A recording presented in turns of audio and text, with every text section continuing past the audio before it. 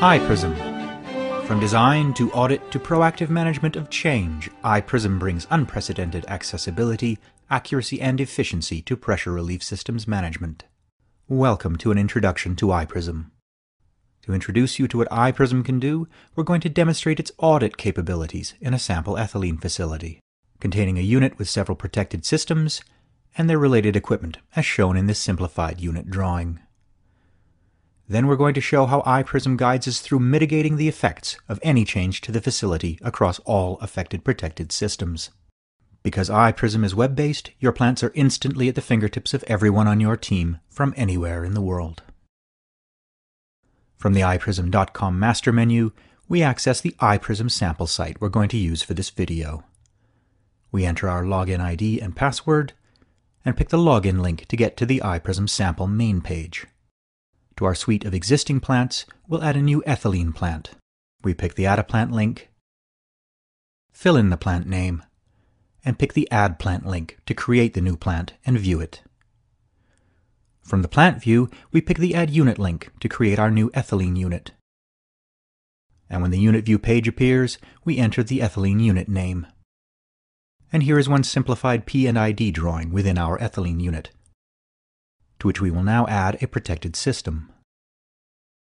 In the Protected System browser, we pick Add System, provide the E197 protected system name, and pick OK to add the system and view it. Here's a system sketch representing the protected system E197, which we will now assemble. First, we'll add a relief valve, ID PSV197. We pick Link Equipment to link the valve into this system. Since the valve has not yet been added to iPRSM, we pick Browse Add Equipment to access the equipment browser. From there, we pick Add New Equipment. Enter the PSV197 equipment ID, and pick OK to view the newly added equipment. We set the PSV197 equipment device type to Relief Valve.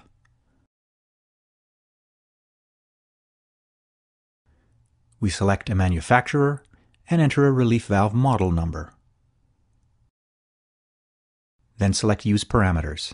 This automatically fills in many of the PSV197 equipment values from the iPRSM equipment catalog.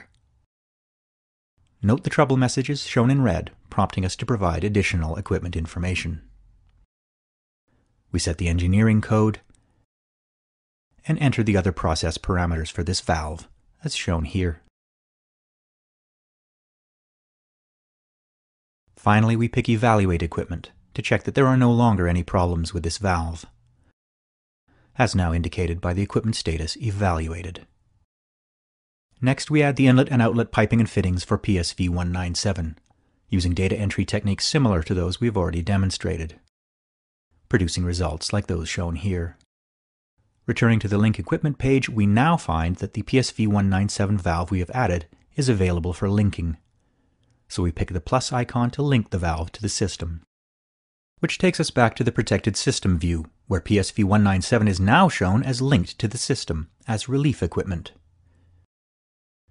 Using methods like those just illustrated, we add the other pieces of equipment that comprise the Protected System E197 and link them into their respective roles: relief equipment, protected equipment, overpressure sources, and ancillary equipment.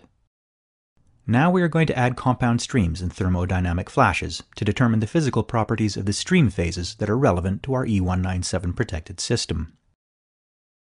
First, we add a new compound stream from our feedstock material, which we will call the feed mix stream.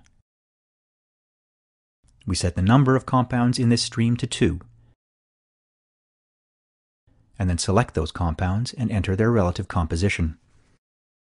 Next, we add a saturated liquid bubble point flash to this stream, as we will need the properties from this flash in order to compute the sizing and piping requirements of our system scenarios. We enter a name for the flash, select its type, and enter flash parameters. And then evaluate the flash to determine the physical properties of the phases involved in this flash. From here, we add any other flashes that will be needed for this compound stream. and any other streams and flashes that will be needed for this protected system. Now we are going to add the overpressure contingency scenarios that are relevant to this protected system. We add the first scenario and select its overpressure type, name extension, hazard type, and flow type. We select the CV100 control valve for this control valve failure scenario, which allows iPRSM to import parameter values from the CV100 equipment. Next, we pick the Select Fluid Phases link and designate stream, flash, and phase fluids for the scenario, which allows iPRSM to import values from the compound stream we recently created. Then we enter additional contingency scenario parameters, as shown here, and evaluate the scenario to determine its required area. Once we know the orifice area, we can move on to the piping losses, where we enter the relevant parameters and pick Update Piping Losses to determine the inlet pressure drop and outlet back pressure values. And once the piping losses are done, we can return to this scenario and sign it off,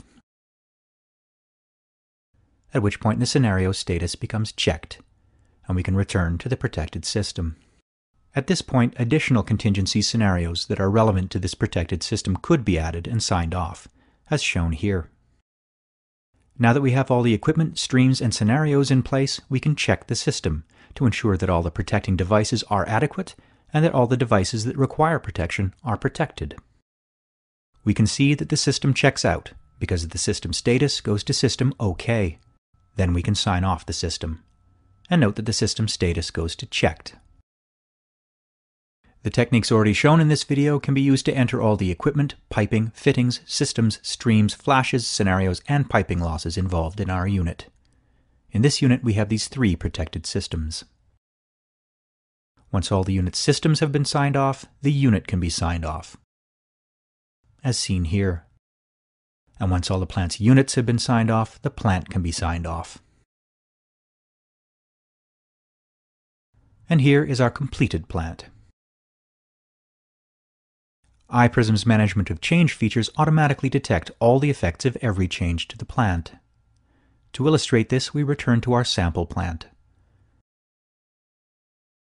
Browse Equipment, and locate the control valve CV100. Now we'll see how iPRSM traces and mitigates the ramifications of a change to the CV factor. We access the equipment view for the control valve CV100. Note that the CV is linked to these 2 protected systems, both of which may be affected by a change to the control valve. We change the CV factor from 30 to 40. Back in our unit's protected systems browser, we see that the change to CV100 affected both the systems E197 and E207, so now we must go and recheck each of them. First, we pick the E207 link and check the system to see if everything is still okay. And it is, so we can simply sign off the system. Next, we go to the system E197 and pick Check System to see if this system is also okay under the CV100 change. But iPRSM tells us it is not okay because the PSV197 current relief area is now inadequate. So we return to the PSV197 equipment. And iPRSM's unique search catalog feature generates a list of relief devices that will satisfy the system's new requirements. From the list of adequate valves, we pick a model number link, and then pick Select and Done to select the larger H orifice area for PSV197. Now iPRSM informs us that the inlet piping does not fit the size of the inlet of our newly selected relief valve. So we return to this valve's piping and fittings, invoke the fittings editor, and pick the outlet diameter selector icon for the 3rd inlet fitting, the reducer. Here we change the reducer outlet diameter to 2 inches in order to match the inlet diameter of our new relief valve, and then select this new value. Note that iPRSM has adjusted all the piping downstream from the reducer to match the new 2-inch diameter, and that the trouble message regarding the valve mismatch no longer appears. Returning to the E197 system view, we can again check the system to see that all its relief valves are adequate and that all the equipment requiring protection is protected. And it is, so the status goes to System OK, and we can sign off the system. And the status goes to Checked. Back in the Protected Systems browser, we see that all our unit systems are checked. Our unit is checked. Our plant is checked.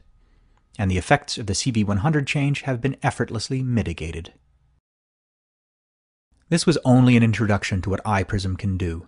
Alone among pressure safety management programs, iPRSM delivers a fully integrated solution that also manages plant design and auditing, thermodynamic properties, distillation columns, equipment findings and deficiencies, system revision control, extensive printable reports,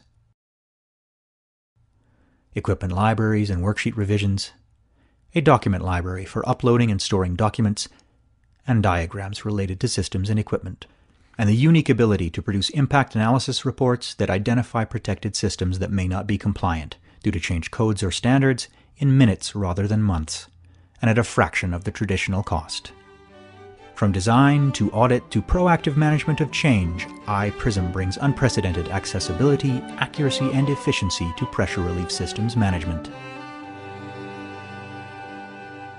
Brought to you by Curtiss-Wright Flow Control and Farris Engineering.